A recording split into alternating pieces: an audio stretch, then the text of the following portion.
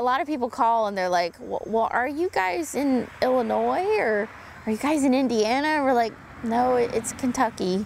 Well, Lincoln was born in Kentucky, and they're like, oh, okay, I didn't know that.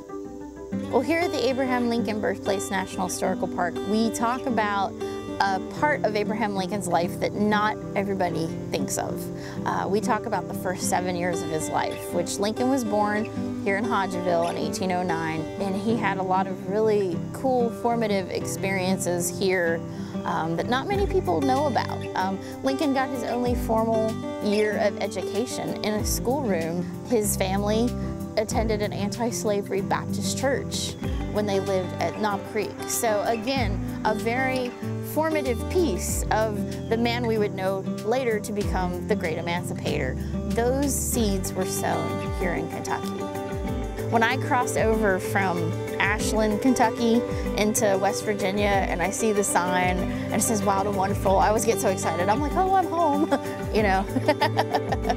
I always wear my class ring of WVU, and I've had more than one person say, oh, you're a Mountaineer, you went to WVU? And I said, absolutely, I went to WVU, and I'm very proud to be a Mountaineer. So it's a piece that I try to carry with me and you know, not only represent the National Park Service, but try to represent, you know, West Virginia and also being a Mountaineer here on a daily basis. My name is Stacy Humphreys. I'm the Chief of Interpretation and Resource Management here at the Abraham Lincoln Birthplace in Hodgenville, Kentucky.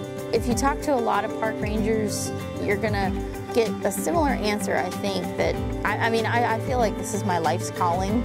I feel like this is what God put me on this earth to do. So it's a blessing to come to work every day and do something I love.